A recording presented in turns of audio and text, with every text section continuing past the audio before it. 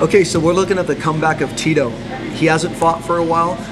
This is a hard fight, though. Ryan, Darth Bader.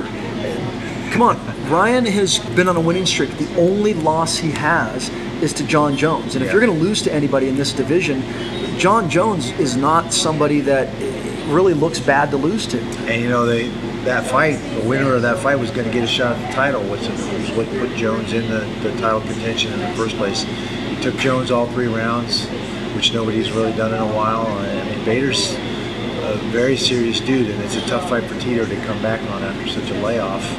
And I think anytime he faces another wrestler, Tito's strength is still his wrestling ability, his ability to take guys down, put them on the ground, and use his elbows and use his ground and pound. That's where he's most effective.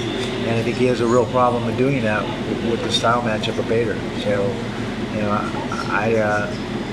obviously as one of the old guys, I'm always kind of pulling for Tito, but I think he's got his hands full with Bader. I think Bader's going to be difficult for him, and Bader's going to win this fight. Yeah, and unfortunately for Tito, I mean, he's coming off the back surgery. He's had some issues coming back, you know, getting injured.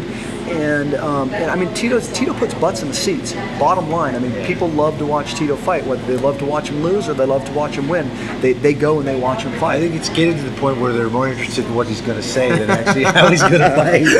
Yeah. So I mean, you know, I'm gonna have to say Bader. I know you're gonna say Bader based on that. This is a tough one for the Huntington Beach Bad Boy. I mean, this.